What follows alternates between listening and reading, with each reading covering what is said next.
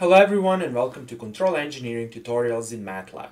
In this tutorial we explain how to check the stability of state space models in MATLAB. However, before we start we need to mention the following. It is not completely correct to say the stability of state space models. Well, this is because the concept of the stability of state space models is actually not defined. What is defined is the concept of the stability of the equilibrium points of state space models. Consequently, the correct statement is to check the stability of equilibrium points of state space models. To illustrate this, consider a pendulum example. We have a bar that can revolve around this point, and to one end of the bar we have a ball. Obviously, this system has two equilibrium points. This is the first equilibrium point over here, and the second equilibrium point is illustrated over here.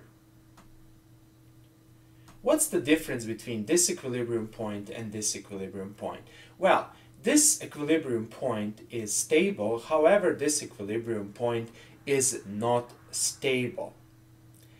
Consequently, we cannot say that the pendulum system is stable or unstable, right? Because at the same time, depending on where the ball is positioned, it can be stable or it can be unstable. We can only say that its particular equilibrium point is stable or unstable.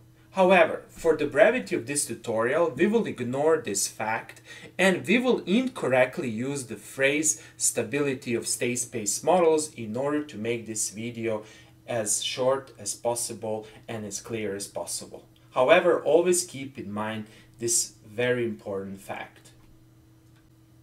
Let us introduce a test example given by this ordinary differential equation.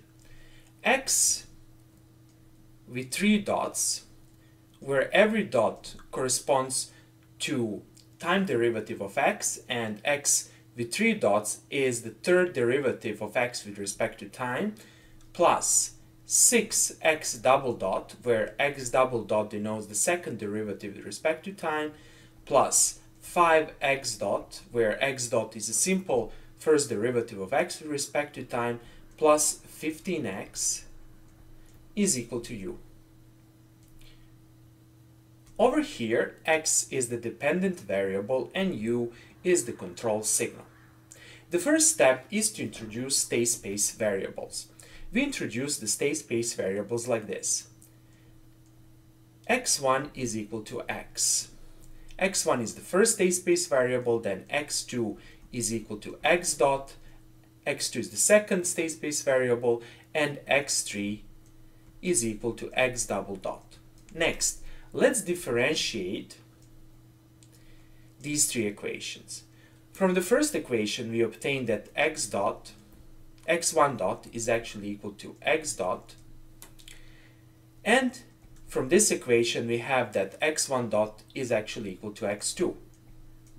Then we have that x2 dot is equal to x double dot, and x double dot is equal to x3. Then, from this equation, we obtain that x3 dot is equal to x with 3 dots. And let's see what is x with 3 dots. Namely, from this equation, that is from our differential equation, we have that x with 3 dots is actually equal to minus 15x minus 5x dot minus 6x double dot plus u. Now, if we now, instead of x dot, and x double dot, write x1, x2, and x3, we actually obtain that x3 dot is equal to minus 15 x1 minus 5 x2 minus 6 x3 plus u. And this is our third state equation. This is the first one, this is the second one, and this is the third state equation. Now that we have three state equations, we can group them and form our state space model. Over here, I will open a vector, and this is our state, the first derivative of the state vector. Actually, we have x1 dot, x2 dot, and x3 dot. Then, what do we have on the right-hand side? Okay, let's see. We will have a matrix multiplying a state vector plus we will have another matrix over here multiplying control input, and let's fill the entries. Over here, obviously, we have x1, x2, and x3. Let's populate this matrix. From this equation, it follows that x1 dot is equal to x2, consequently we will have 0, 1, 0 over here. How about the second equation? x2 dot is equal to x3, consequently over here we will have 0, 0, 1. How about the third equation? x3 dot is equal to minus 15 x1, here it is. Then we will have minus 5 over here, and over here we will have minus 6. Now, over here we will obviously have 0, 0, and 1. Since in the third equation we only have u, we will have 1 over here.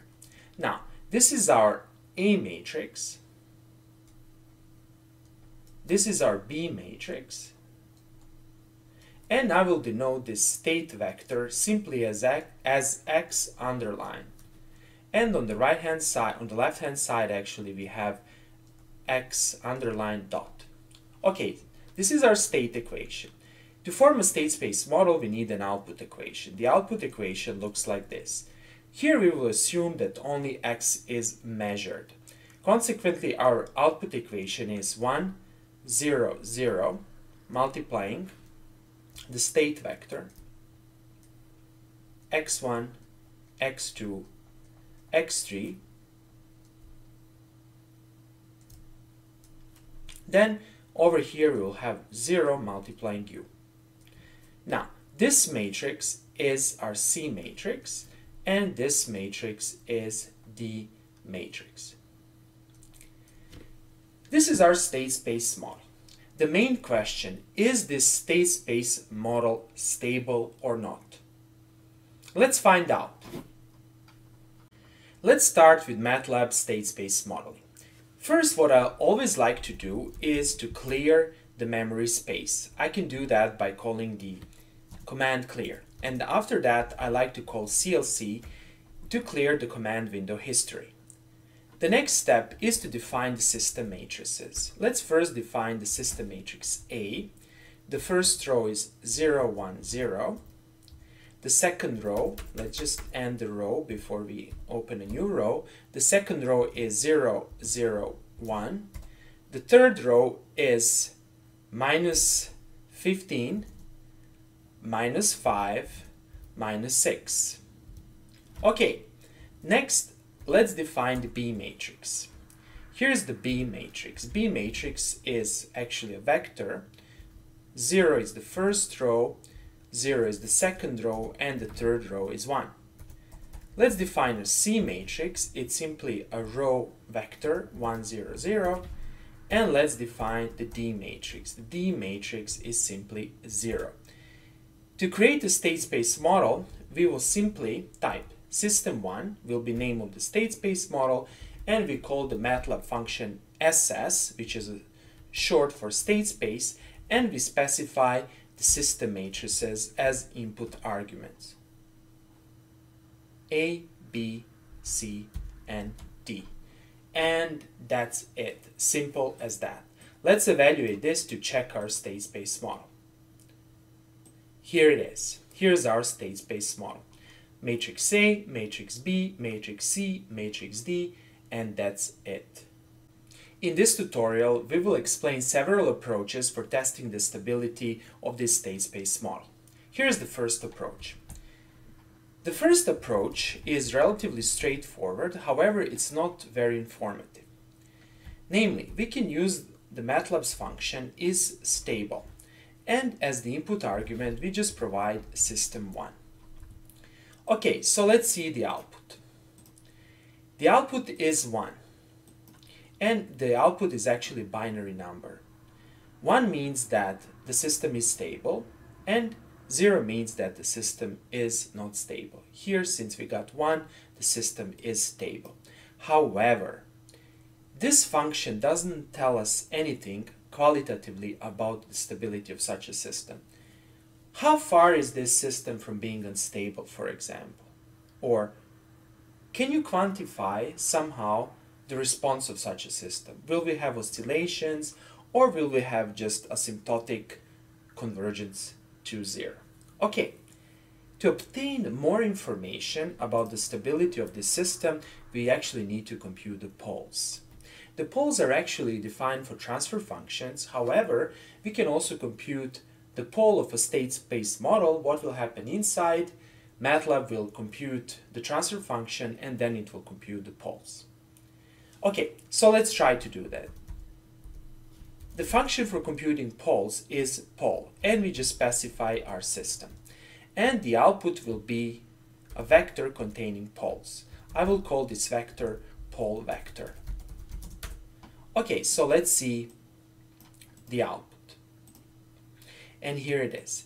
Now we can see the poles of our transfer function, and they are all in the strictly negative part of the complex plane. We can see that the real parts are negative. This means that the state space model is actually asymptotically stable. We can see that this pole is on the real axis, and we have two complex conjugate poles that are not strictly lying on the real axis. This means that we will most likely have oscillations in our response.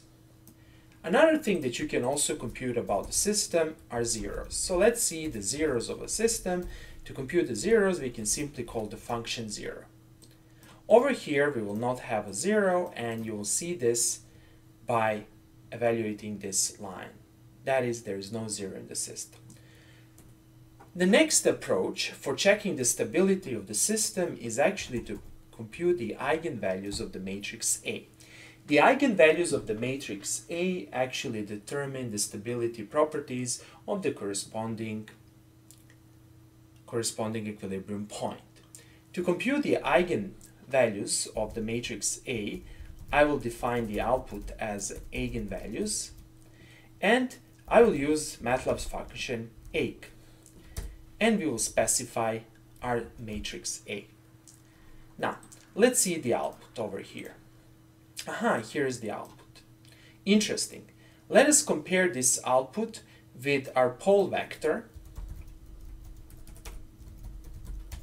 And you can see that the eigenvalues of the matrix A are actually the poles of our system. Interesting. So that was another approach for checking the stability. To summarize, you can simply compute the eigenvalues of the matrix A, and the eigenvalues of the matrix A are actually the poles of your system. If the eigenvalues are strictly in the left half of the complex plane, this means that your system is asymptotically stable. Let's explain another approach for checking the stability of our state space model. The third approach is actually a graphical approach. Interesting. We can simply compute an impulse response of our system. And if the impulse response converges to 0, this means that our system is actually asymptotically stable. Let's do that. First of all, let's define a new figure. And to compute the impulse response, we will simply use the function impulse, and we will specify our state space model. So let's evaluate this. And here's our impulse response. Okay, we can see that the impulse response after some transient period converges to 0. This means that the system is asymptotically stable. Good.